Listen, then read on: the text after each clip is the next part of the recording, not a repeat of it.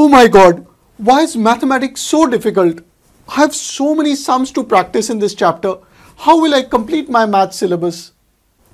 Do you know why most students find mathematics difficult or they are not able to do well in the maths exam? It's not due to lack of practice. It's not because they are not putting effort. The reason is that most students don't know the correct techniques of how to practice maths. In this video, I'm going to share the secret tips that only 1% of the students know. I'm sure if you apply these simple techniques, you'll see a big improvement in your math solving skills and you'll be able to complete your math syllabus at double speed. So be sure to watch the entire video and do share it out with your friends. So are you ready to be a maths wizard and crack your maths exams? Let's dive right into it. Tip number 1, the 1/3 rule. When you pick up your maths textbook to practice sums from a chapter, practice only 1/3 of the chapter exercise. Don't practice all the chapter questions in one shot. Why? Because when you're practicing the same type of questions, it becomes mechanical. You're working like a robot. Your brain is not thinking much, so you're not learning a lot. A simple technique is to label all the sums in your exercise, from the starting to the last sum, as A, B, C, and so on. So complete only set A, which is 1/3 of the exercise, on the first day.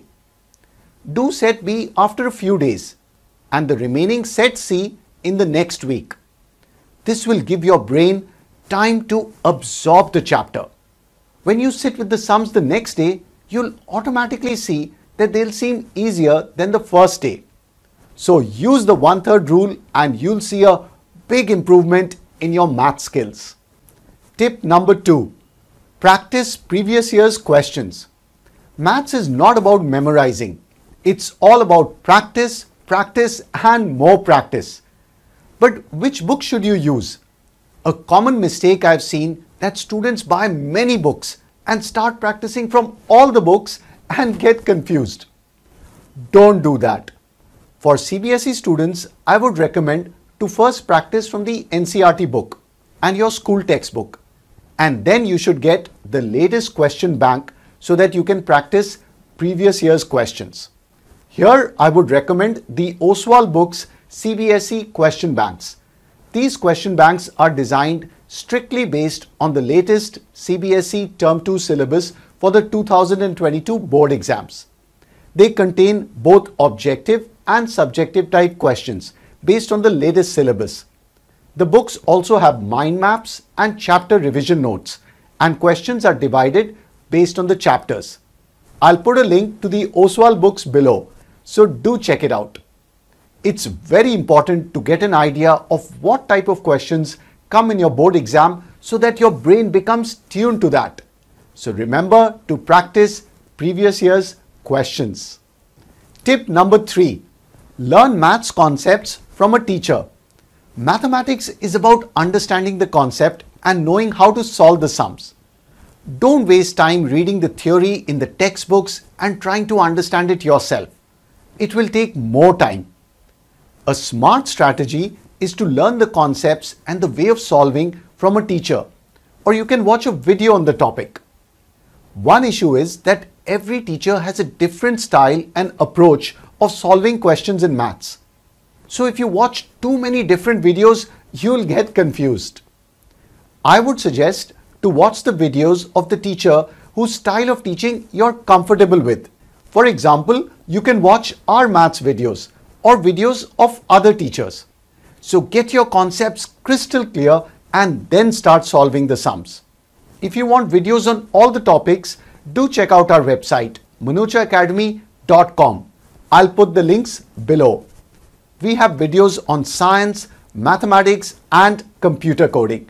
So do check it out. Tip number 4, fresh mind. Maths is a logical and analytical subject. Practicing maths is like solving puzzles.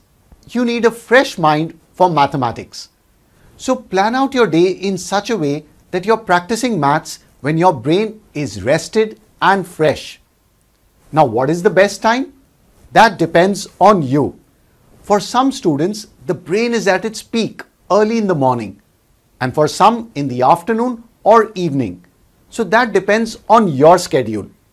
If you're practicing maths with a tired mind, then your speed will be slow.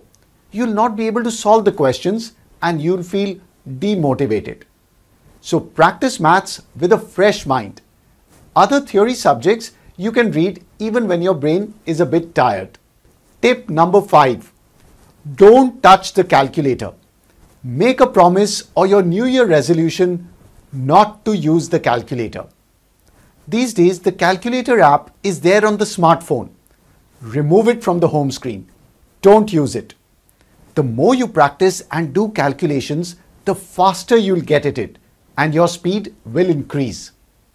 This will help you complete your exam in time. Learn calculation tricks from your teachers and practice them while solving sums. For example, let's say you have to calculate 7 divided by 25. Don't start by doing the division.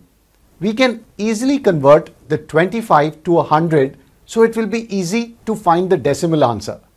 So multiply the numerator and denominator by 4. So we get 28 by 100 and the answer is 0.28. When solving surface area and volume sums, don't substitute the value of pi directly. Don't be in a hurry. First form your equation. Take things common. Sometimes you'll see the value of pi gets cancelled on both sides. So use calculation tricks like this and solve your sums 2 or 3 times faster. Tip number 6. Struggle makes you stronger. One of my favorite quotes is, when there is no struggle, there is absolutely no progress. So struggle with the maths questions. Try to solve them yourselves. Don't directly look at the solutions, because when you're struggling, you are learning. The mind is making the neural connections. Let's say when you're practicing mathematics and you're not able to solve a question, don't worry or Google for the solution. Give it a break or try it the next day.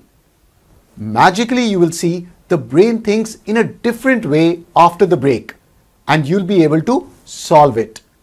This will improve your problem-solving skills. Also, star mark the questions you find difficult or can't solve so that you can revise these tricky questions again before your test. So struggle with the maths questions. And now for tip number 7. Have a solution-minded approach. Consider math sums as puzzles and have a solution-minded approach. Now, what is a solution-minded approach? When you read a question, write down the data in the sum. Write the relevant formulas because it always helps to write it down and have it in front of you. You can get to the solution faster. Don't just keep reading the question or trying to solve it mentally. Often in maths, the important thing is to start the sum and try different approaches and see what works. You don't have to write the detailed steps for every sum that you practice. You can practice detailed steps or theorems for a few questions, and after that, just write it roughly so that you are able to save your time. In geometry or surface area and volume questions, make sure you draw a rough diagram to visualize the question. So use these tips and tricks when solving the questions and have a positive solution-minded approach. Hope you found these maths tips useful. Do let me know what was your favorite tip by putting it in the comments below. Do check out the Oswald Books Term 2 question banks. I'll put the links below. And also do check the full courses on our website manochaacademy.com. We have courses on maths, physics, chemistry, biology and computer coding.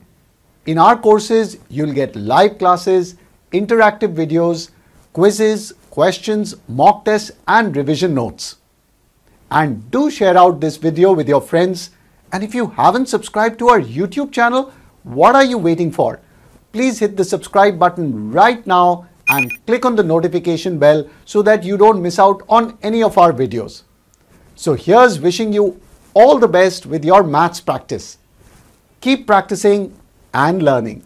And do check out the full courses for physics, chemistry, biology, maths and computer coding on our website manochaacademy.com. I'll put the links below. Hope you like it and happy learning.